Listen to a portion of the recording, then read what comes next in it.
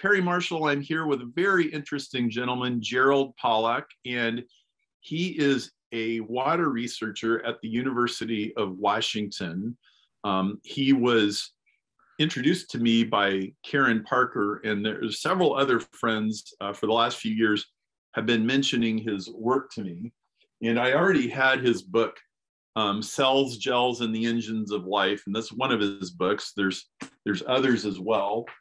And it turns out that there are relatively few people who are treating water as something that we do not completely understand.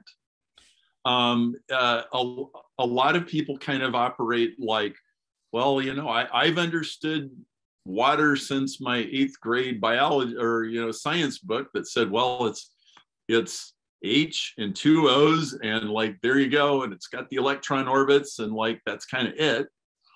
And Gerald Pollack has had a position that, well, there's a lot more to water than just that, and it has some very special characteristics.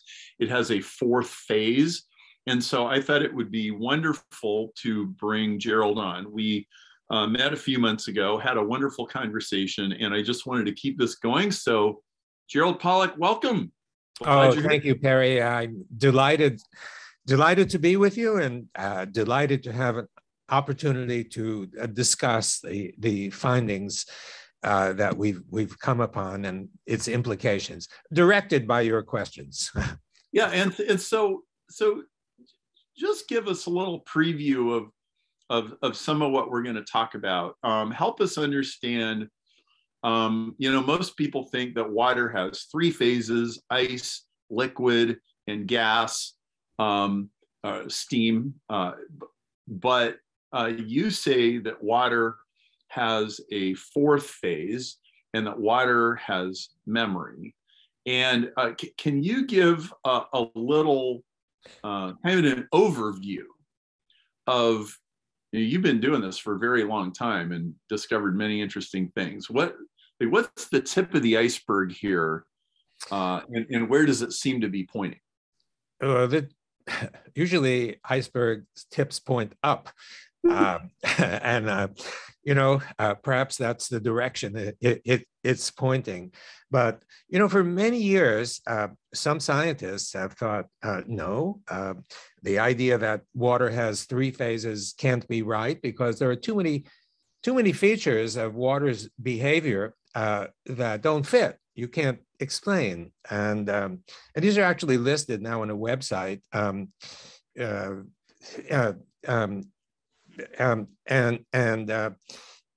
are now, I think, 65 or so features, behaviors of water that don't fit the idea of 3 phases.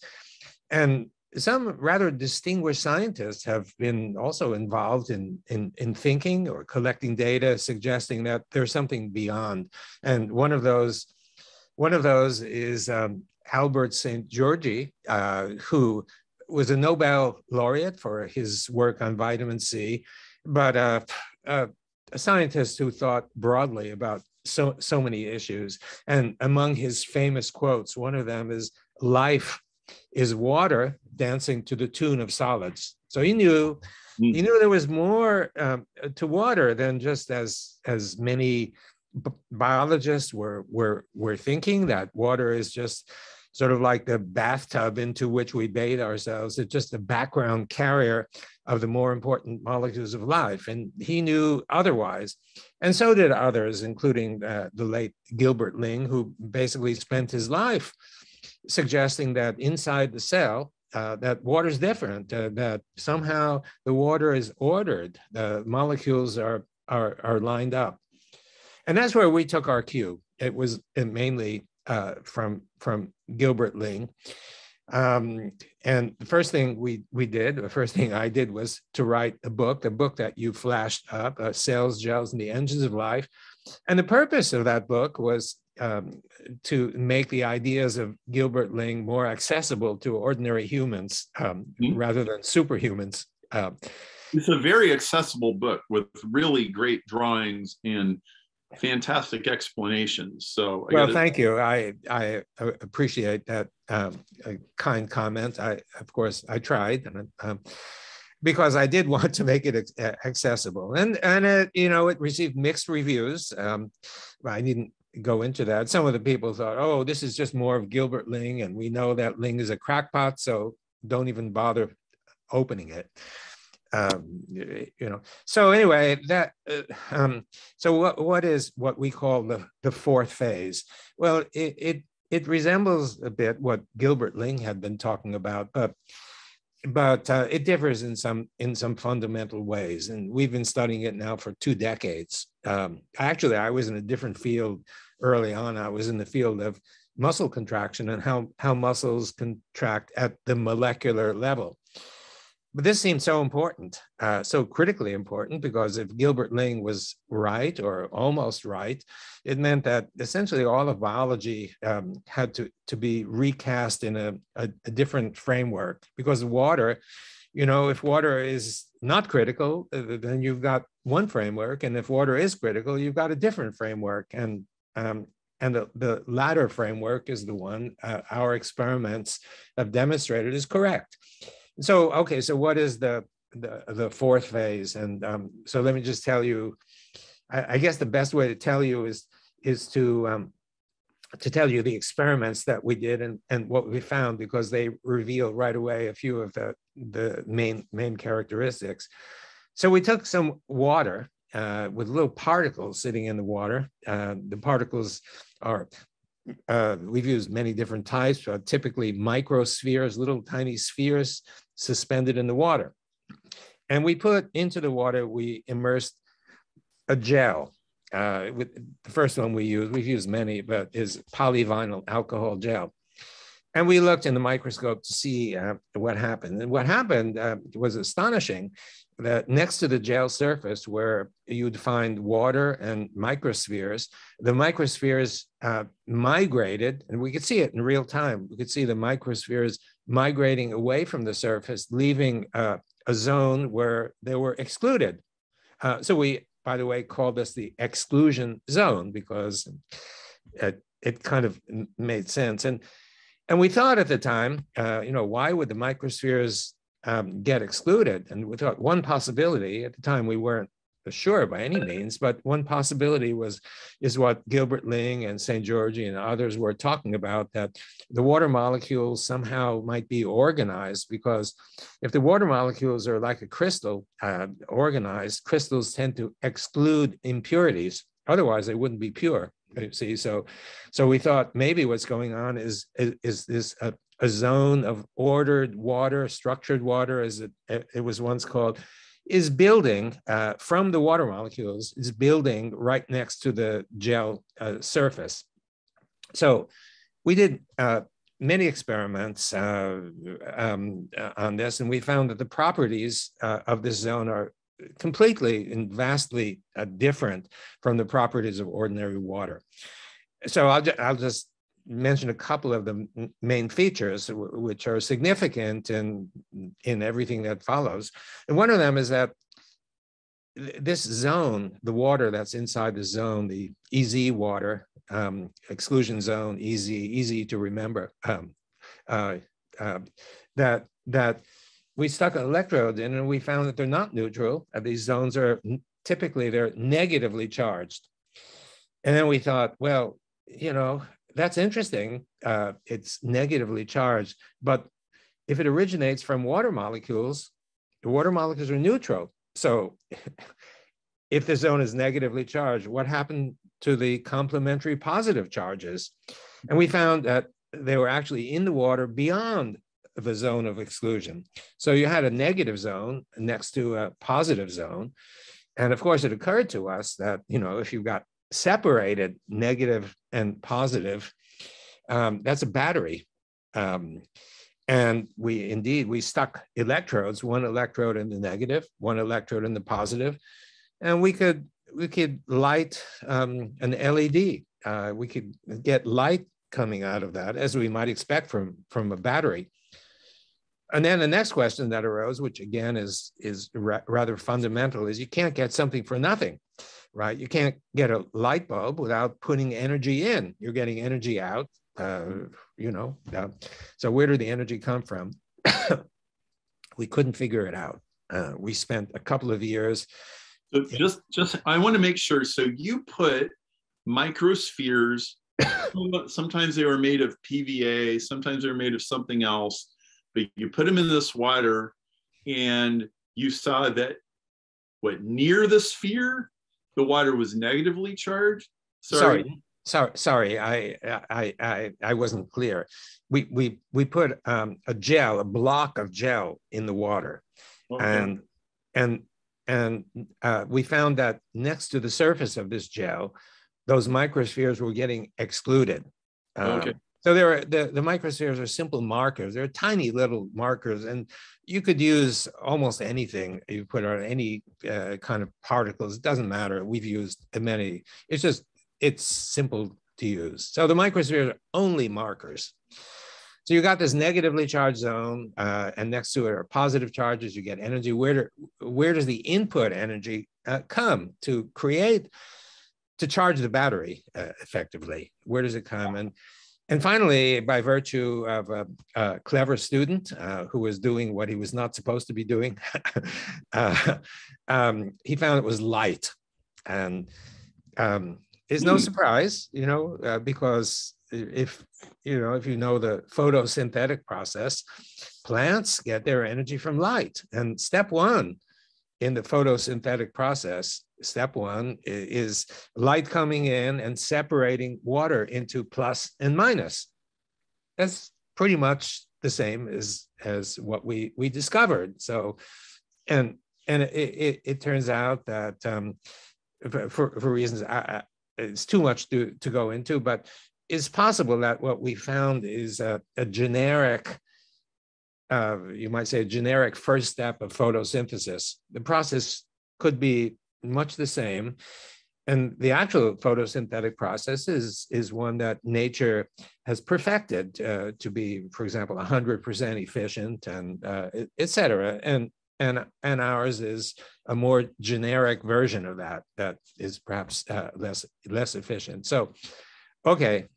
So those are the principal features of what I'm talking about, and there are applications, but I want to follow your lead, and so you can ask me a direction that you would like to go. So why don't you list off some different applications, and then we could pick from the list and see where that takes us. Okay. But why would this be significant and useful? For many reasons. The one that's perhaps received the most attention is in health, because as Gilbert Ling demonstrated, this kind of structured, we say easy or fourth phase water, fills our cells. And as I deduced in that book that you flashed, the Cells, Gels, and the Engines of Life, this kind of water plays a central role in virtually every process that the cell undergoes. And this is not mainstream understanding at all. It deviates markedly from that, but the evidence suggests that it's true. So you've got this water that fills the cell and it participates in what the cell does. And you can imagine, to be succinct, that if you don't have enough of this stuff in your cell for whatever reason, if the cell is dehydrated, the cell is not going to work properly. It's going to be dysfunctional or even pathological.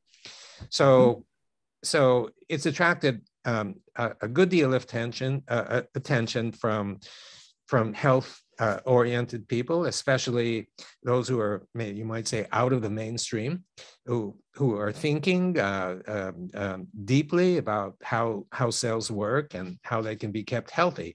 So one of the things that's emerged from that, from our results and results of some others, what you really need to do is make sure that you're well hydrated. And there are certain ways of doing that, simple ways, which I can go into, but I just want to finish answering your question. So this is one of the areas that's important. Another area is the area of filtration. So as everybody knows, the waters are increasingly polluted with, well, you know, pharmaceuticals that are discarded and microplastics, and the list goes on. And of course, what you want to do is get rid of all that. And there are various filtration devices. And out of the research that I've been talking about comes one filtration device that we call the filterless filter, because there's no physical filter. The principle is actually very simple. You just collect the fourth phase water, which essentially, since it excludes contaminants, is basically free of those contaminants. And in the laboratory, we demonstrated that it can work really effectively.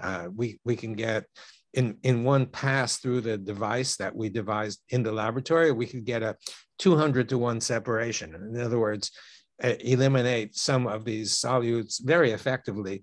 And the problem with that, among the many problems, was that the throughput of this device was minuscule, you know, enough to satisfy the thirst of a flea. And so we spent some time at development. We could increase the throughput by a few orders of magnitude. And we had been pursuing that, and we ran into a couple of technical issues, which I could discuss later, but I don't want to get off track.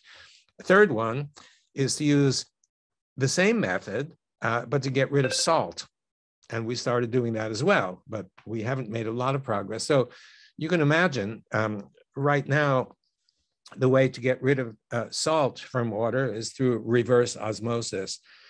You know, and it's pretty effective, but it's costly. The amount of energy that you need to put into it is enough. Maybe if you live in Saudi Arabia, which is actually how they get their drinking water almost completely, because there are no other sources. So they depend on it critically. But what we could do this way, the possibility is to take ocean water, expose it to the sun, which is the source of light energy, and get rid of the salt, separate it. And so this is another area that we find really exciting to accomplish that, because, you know, the places where the water is needed the most are the places where there's lots of sunlight and ample ocean access. So you've got the ingredients that you need, and it's just a matter of perfecting the technique. And in order to do that, more research is needed because we're at preliminary stages. So that's a third. I think we're up to three. Fourth one is getting energy, electrical energy from light and water, completely renewable. I mentioned earlier, it works in the laboratory. But as you know better than most people, going from a laboratory demonstration to a practical outcome requires crossing the valley of death, the abyss where many of these discoveries wind up. But anyway, that's another area of real importance. So I can mention a couple of others that maybe have less import, but people are working on. Not us, but others. One is a guy who designs professional ice skating rinks. And our discoveries relate to ice as well, because we found that if you want to freeze water, as we all do, we get ice. But it turns out that easy water is a necessary intermediate. So you go from water, then you go to easy or fourth phase, and then you go to ice. And if you want to melt the ice, you go from ice to easy to ordinary water. And I showed in my a book that came after the one that you showed, it's called The Fourth Phase of Water. I found, I reported in that book, experiments that we've done to confirm all of that. And that excited a guy, a Finnish guy who builds Olympic ice skating rinks. And obviously you want the surface to be slick and et cetera, et cetera. And he's taken up our observations and our findings to design his ice skating rinks with increased knowledge and understanding, and using light in a way that he now understands can impact the surface of the ice. So that's another, and yet another is an Italian guy who understands history very well, and he was dealing, or has been dealing, with the ancient Romans and how they kept cool. He's demonstrated that one of the ways that to keep cool was to spray water on a ceramic surface. And what happens is that easy water builds, and easy water doesn't radiate nearly as much infrared energy as ordinary water. So if you're sitting in a room and there's water, you receive infrared energy or heat, so to speak, from that water, and you feel warm. But if you have a ceramic surface that orders the water and converts it to easy water, there's much less, we found, much less infrared radiation. So if you're not receiving infrared radiation, you don't feel hot anymore. And that's the way he demonstrated the ancient Romans would keep cool. It's just as usable today as then. So I've given you a half dozen different areas, any of which we can talk about. But you have a question, I can see. So how do you think, if I think that water is like liquid water is liquid water, and I think ice is ice, and it's really not, then if I'm a cell biologist or a health practitioner, what am I in danger of overlooking? You're in danger of overlooking the existence of this fourth phase, or of easy water. And if you overlook it, in essence, you do it at your own peril, because if it's there, if it's real, and you overlook it, then you're going to miss some salient points that could help you in being an effective health practitioner. It's like you're a mechanic dealing with a car, and you open, and there's a problem with the car, and you open the hood, but you haven't a clue how the machine works. You make some assumptions that are not right, and you might be able to repair it from experience or something. But if you know how it works, if you know the principles, that gives you a much better opportunity to be effective in doing that. I guess, yeah, go ahead. So are there areas where people are already, they're already using this, but not knowing it? So like I noticed in your book, there was a section where it said, I think it was MRIs. I think you were saying that they detect, like the way they detect cancer is that the water in a cancer cell is different than the water in a regular cell. Is that one dimension of this issue? Absolutely. I mean, the entire MRI is based on the structuring of water. If all the water, they're looking at the protons wiggling back and forth, and the protons most of them are in water, so they're effectively looking at water. And if all the water was the same, they wouldn't get any image from that. So the very existence of MRI, of the imaging, is based on on the existence of structured water. And some of the people, especially the ones who understand this, know about that. So it started with Ray Damadian. He was a pathologist who came to the laboratory of the same Gilbert Ling that I was talking about. And he thought that water structure might be somehow related to pathology.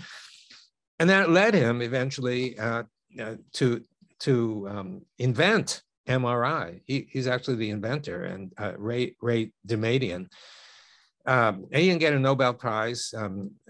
Three, I believe, people who did the mathematics underlying the imaging got it.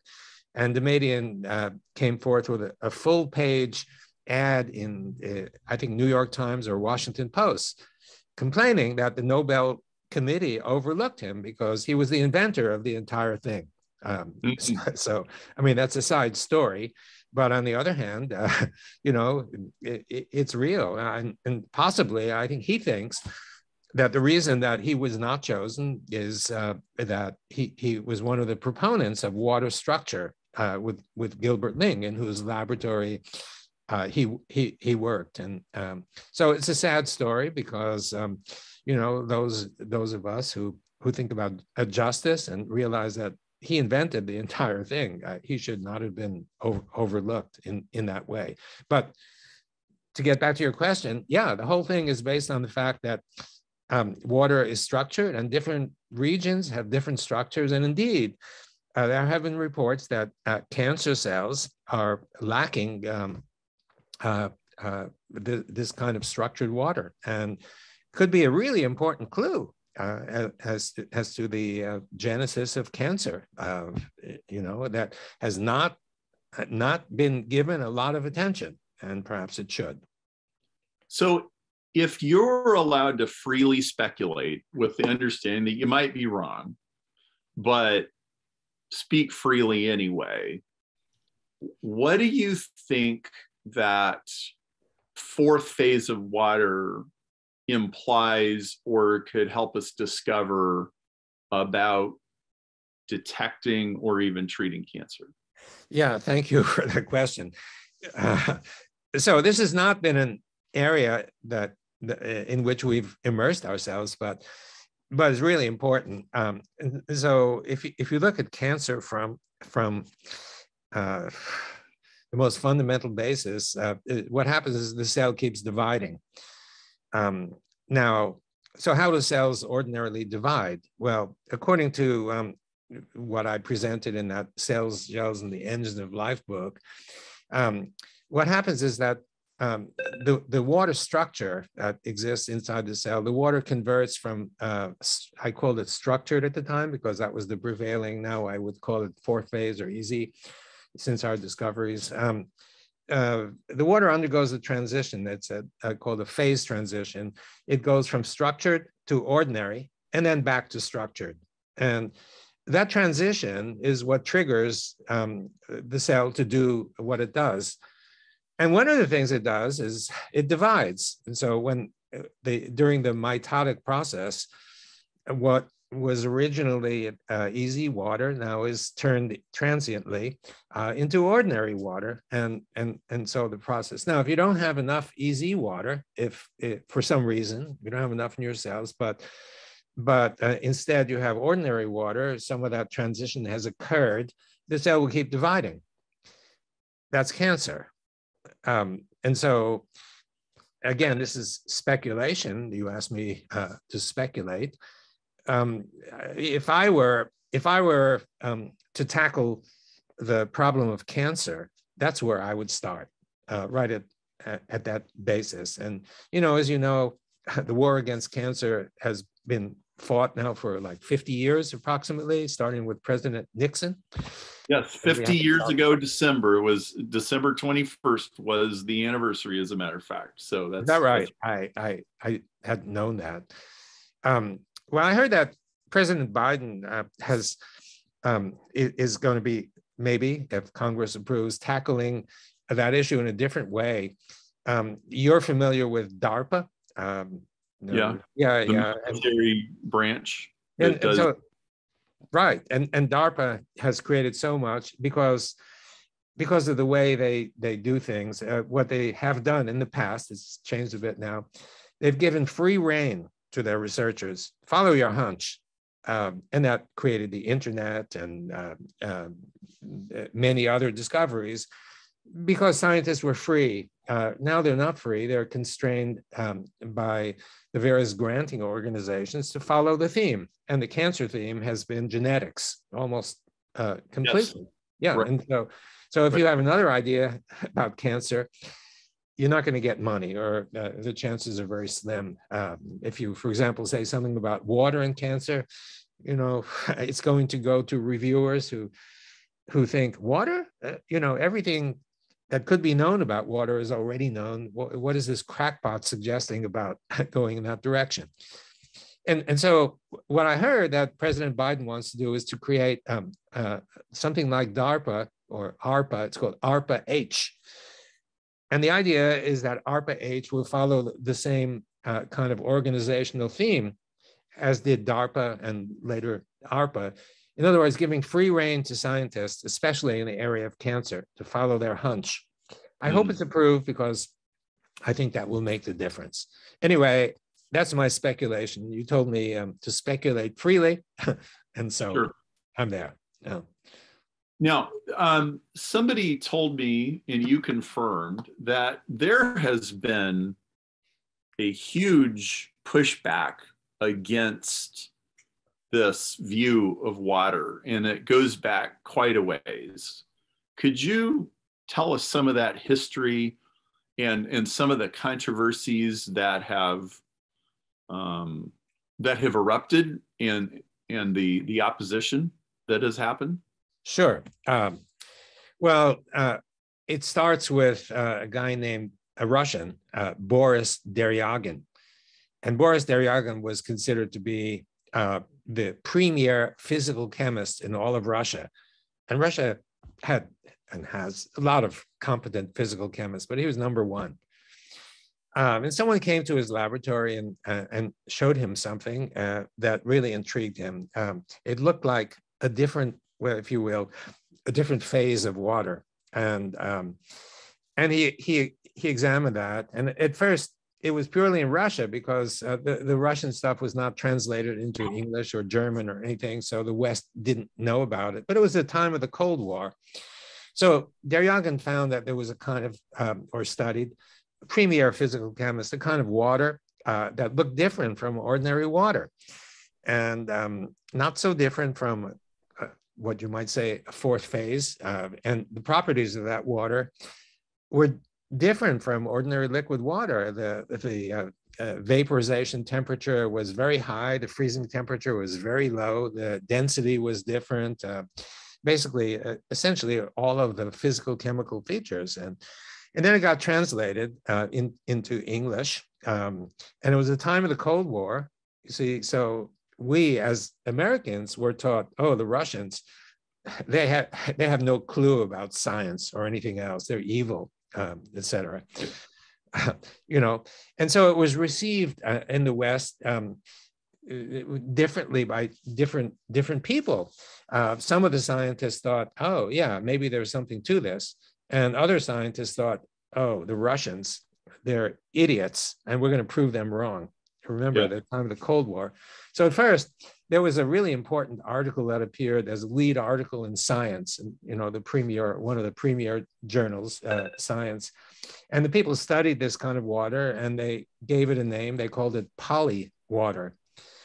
Poly because the behavior looked like a polymer behavior, so they called it poly water, meaning the water somehow water molecules would group together somehow. Not so different from what Gilbert Ling was talking about and St. Georgi. So it got to the West, and it gained a lot of recognition from this Science article. But there were others who said, it can't be right. And they were set out to prove that it wasn't right. And one group said, oh, we did the same experiment, and the whole thing can be explained by contaminants. And that didn't look good for Deryagin, but a lot of the Americans and people in the West wanted to believe it because, after all, we know everything there is to know about water, and the Russians, by the way, are stupid. They don't know anything, so they must be wrong. And that got a lot of recognition. And then the nails in the coffin appeared from a group, I think Australian, and they put salt in the water. And they made some measurements, and they found that some of the features of that salt water were similar to what the Russians had reported. And they concluded that the Russians must have been sweating into their solutions. Wow. And that was the killer. Sorry, but what was the real killer was Deryagan himself. 2 or 3 years later, he wrote a paper saying, all these critics are correct, we screwed up.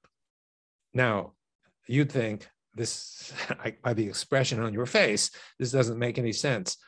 But I found out the reason for this. I interviewed 2 people who were really close to Deryagan until the time of his death. One guy, the director of an institute, the neighboring building, who had coffee or vodka or whatever with him a few times a week.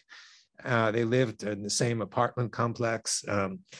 And also someone who had been a postdoc working with Deryagan. They told me the same story independently. He was forced by the Russian government to recant. The Russians, yeah, Wow is right. Can you imagine, a scientist, he was given a choice. Either he will continue his science somewhere in the Gulag in Siberia, or he can recant. And so he recanted. But until the day he died, he believed he was correct. Wow. And I'm not so sure. I think what he found probably is not so different from what we found. So that's one. But the more colorful story was that of a French scientist, Jacques Benveniste. And he was an immunologist of great repute. His findings appear in immunology books and such. And he was doing experiments where he takes some antibodies and expose some cells that are called basophils, expose them to those antibodies. So he dumped the antibodies on the basophils, and the basophils would secrete histamine. So antibodies, cells, secretion is. Some guy came to his lab and said, I can achieve the same highly specific kind of secretory event as a secretion, even if I take those antibodies and dilute the way homeopaths do. I think the guy was a homeopath, and get the same result. And Jacques, being a curious intellectual, yeah, well, sure, demonstrate to us. There's a corner in the laboratory, a laboratory of 50 people. It's vacant. Go do your thing. Before long, the whole laboratory was there looking over this guy's shoulder. And indeed, he could demonstrate exactly what he declared he could demonstrate. And so Jacques decided this is important enough. The whole laboratory began looking into this. This was important enough that they're going to pursue it. And they did pursue it. And they found that, this guy was right. And they decided to send a paper to Nature. Again, a premier journal, perhaps the premier journal. And they sent it to Nature, and the editor, Sir John Maddox, wrote back a letter, which is in archives. Anybody can see and look at it, along with other things I'll mention in a moment. And the letter said, can't be right, because if you're right, everybody else is wrong. And I refuse to believe that everybody else is wrong. Therefore, we're not even going to send it to review. Mm. Okay, so you can imagine if you were in the place of Jacques, you do this experiment and you get these results every time, not quite every time. They said, indeed, that they saw it most of the time, but not every time, easily beyond question of statistical significance, but not every time. And so receiving this feedback, Jacques decided, okay, well, here's what I'm going to do. I'm going to ask my friends in different countries, different laboratories, to repeat our protocols exactly as we did it, because following exactly is really important. They did it. They confirmed his result, and they decided to submit the paper as a jointly authored by those.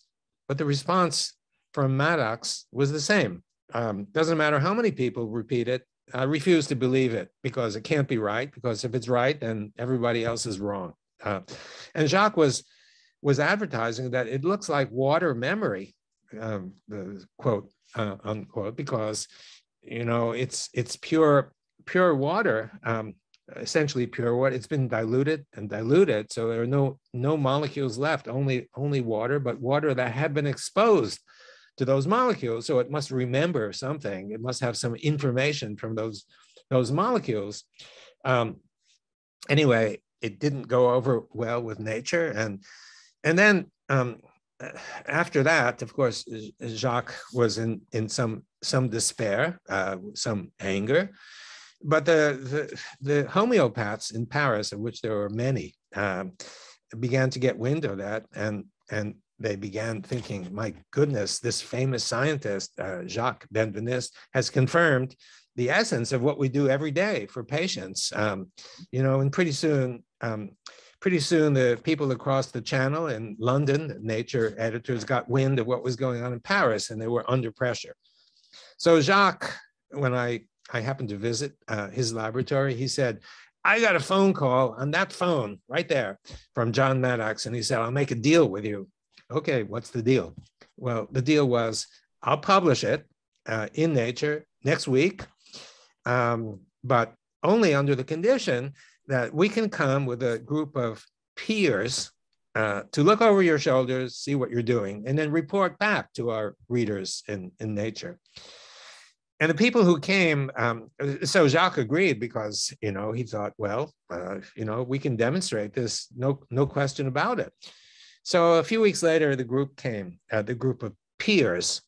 And the group of peers consisted of Maddox himself, who was actually studied physics. He never quite made it to his PhD. He became a journalist and worked his way up to that editorial position in Nature. That was one. The second was a guy named Walter Stewart, who worked at the National Institute of Health, and he was in a department of fraud busters. If you're working in your laboratory and you say that this black spot on the white rabbit came spontaneously, but somebody saw you sneaking into the lab and with a paintbrush and painting it on, he's the kind of guy who, checking truth in science is his profession. So it became clear that this group of peers was actually a group of people looking for some trick. And the third person was the one maybe most qualified to find out the tricks. And that's James Randi, otherwise known as the Amazing Randi, world's best magician. He was one of the three peers who came. Well, you can imagine. You tongue in cheek, or do you mean you really think he was qualified? Well, I think he's qualified and still is qualified. He's gifted in terms of magicianship. In other areas, I'm not so sure, but okay. For example, Uri Geller, the Israeli guy who claims to levitate, well, it seems that James Randi figured out the trick, so to speak, that he was using. I'm not qualified or sure to determine whether he was right or not right or whatever, but he has that reputation, and he offered a prize of $1 million for anybody who can demonstrate water memory. On the other hand, the judge is Randi himself. So well, okay. Well, I flatly do not accept Randi was ever running a legitimate lab because if the person running the lab is going to lose $1 million if you disprove their hypothesis, then you have bias baked into the thing from the beginning. This is why I have judges for my $10 million prize. Yeah, I hear you. So anyway, I'm getting in the way of your story. So no, it's okay. Your story is more interesting than my story. So these guys came to his lab, and then what happened? Well, so the technician who was doing the experiments did the experiment on day one. It worked exactly as predicted. And day two, it was rather similar, except that the visitors made it a little more complicated, but it worked. And the third day, as I understand these details, the dilutions were done by the guy from NIH, Walter Stewart, and it didn't work, even though they had reported that it doesn't work every time. And parenthetically, I add that if you don't believe the experiment is going to work, there's a higher probability that it won't work. And they gave me details on that. But at any rate, that deviates from the story. And the story is they went back to their hotel and they conferred and they decided, well, it must be some kind of trick. Although Randy couldn't figure out the trick. There must have been some trick because, when the French did it, it worked. And when the visitors did it, it didn't work. And therefore it's some trick, but they couldn't. And so they reported to Nature that water memory is a delusion. They used that word delusion, kind of trick, even though, and they talked about sloppy note keeping and stuff like that. And that was the end of Benvenist's career. And the joke is, you're getting gray, you're having some problems with your memory. Well, just drink some of Benvenist's water because it's got memory. It will help you. His career went downhill and he died prematurely, sadly. And, one doesn't know if this is related to, he transitioned from a famous and respected scientist to a joke. And you can imagine the despair that he felt. I actually invited him to a conference that we organized on water and biology. This was 17 or 18 years ago. And I think it was the first time that he had been invited since that debacle to any kind of scientific conference, because, he was persona non grata. He was a scientific joke. Very, very sad. So between Benveniste and before him, Deryagin, these two debacles took place. And the result of these debacles was that the field of water, which had earlier been an active field, especially among Russians, but among others, ordinary scientists were fearful of dipping their toe into water, because if these famous scientists could be dethroned so easily by doing sloppy science dealing with contaminants and such, what about a mere mortal like myself? It dissuaded people. And so the field of water basically disintegrated. And it's now been starting to pick up again, but there's a lot of skepticism in the field of anybody who finds anything that doesn't fit with the mainstream view. Also, this has all of the overtones of a really big discovery that people at some level are afraid to make, like especially the status quo. So we'll need to wrap up here in the next 3 to 5 minutes, but could you speculate or tell me your opinion about what are the implications of this? If this turns out to be correct, if water really does have memory, what are 2 or 3 fields that are most likely to experience a big revolution? Health is one of them. I guess in some degree of humility, a lot of people have picked this up in the health field, not the mainstream by no means at all, but people dealing with so-called alternative medicine, homeopathy, for example, and such. There's a lot of interest in it, and people are really beginning to pay attention. So that's definitely one area. And it's an area that is already picking up I received many invitations to speak at various venues, and most of them deal with some aspect of health. I think the field of memory, water memory, this is a field of the future. It obviously impacts water, and it's a field of the future because if it's real, then it's critically important, and nobody or almost nobody is paying attention. However, I organize the annual conference on the physics, chemistry, and biology of water each year. It's in Germany, and at that conference, the idea of water memory is virtually everybody is aware of it, because we get 2 or 3 presentations each year that deal with water memory. And one of the presenters, unfortunately, he passed last week, Luc Montagnier. Oh, okay. I didn't know that. Well, yeah, unfortunately. I'm sorry, what? Very, very famous guy. Yeah, a famous guy. I just saw a video yesterday of his funeral, which took place last Tuesday, and there was a throng there of people. I hadn't realized. Anyway, we became good friends, and he came to our conference each year, and he's reporting about water memory. His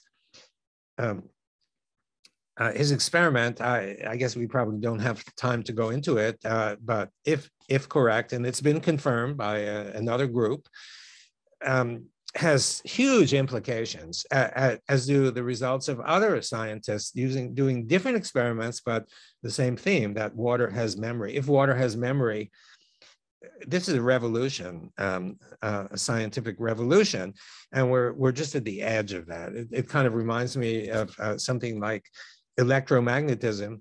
300 years ago, if you said electromagnetism, they were, what the hell are you talking about? And now it's every day. We know, we understand, or at least we think we understand what's going on. So this is, if true, and the evidence so far looks as though it is true, it will be one of the important frontiers of science. So that's a second area. The third area that's important, I think, are the technological areas that I talked about earlier during our discussion. There's so much to be done because this water, if indeed it's real, I think it's real based on the experiments we've done and other people, although there are scientists who have raised strong objections to it. If it's real, some of these technologies are going to change the world. They need development, and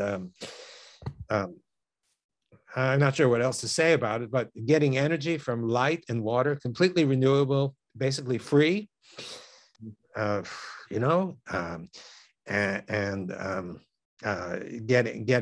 and being able to get drinking water from ocean water. If any of these actually comes to work the way we think that they may, these are revolutions. So I've given you 3 examples of how this could be really important, and I'm excited about, as you could imagine, about the whole thing. And well, Gerald, this is very interesting, and I really salute you. I gotta wrap up. I really salute you for your work. And if people want to look you up, how should they look you up? What's the best way? PollackLab.org. Okay. It's easy. Or check Amazon for the 4th phase book. The 4th phase of water. Yes. It's called 4th phase of water. Yeah, it's become very popular.